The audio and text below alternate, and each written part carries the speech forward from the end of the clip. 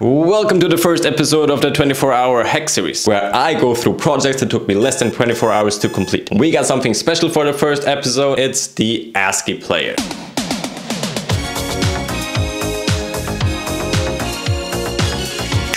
One, two, three into the four. Snoop Doggy Dogg and Dr. Dre is at the door, ready to make an entrance, so back on up, cause you know we're about to rip shit up. See, I'm not just some fucking nerd. Nonetheless, I am a nerd though, which compels me to give you the nerd breakdown. So how the hell does this actually work? Well, to understand that, we first have to understand video. Video essentially is just a sequence of individual images.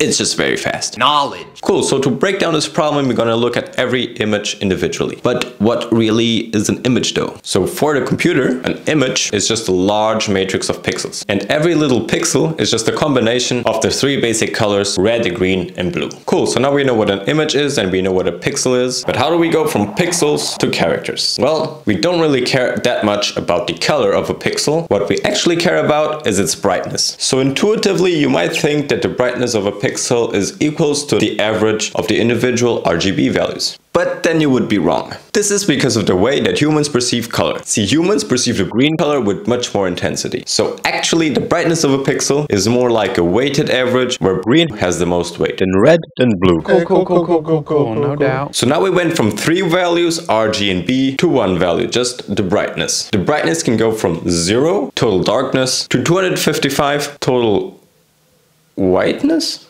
Anyway, now that we can get the brightness value for every pixel, we can just use that and map it to one of the characters. So basically I use a space character to represent 0, and on the other side of the spectrum I use the pound sign, and then in the middle you just fill it up with other characters to represent some shade of gray. But not 50, 50 is too much. So now we can transform any pixel into any character we want. Now we just let the computer run and do this for every pixel of every image of the entire video. Because we don't care, computers are slaves. And voila, you got yourself an ASCII player. I think the project turned out quite nicely. You can run it with pretty much any type of video, and you can even use a webcam. So for all the programmers out there, the code is on GitHub, feel free to run it. But I know, not everybody is a fucking programmer.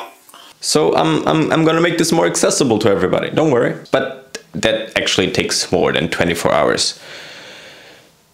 So yeah, this is the end of the video. I hope you learned something. Thank you for watching. See you in the next one.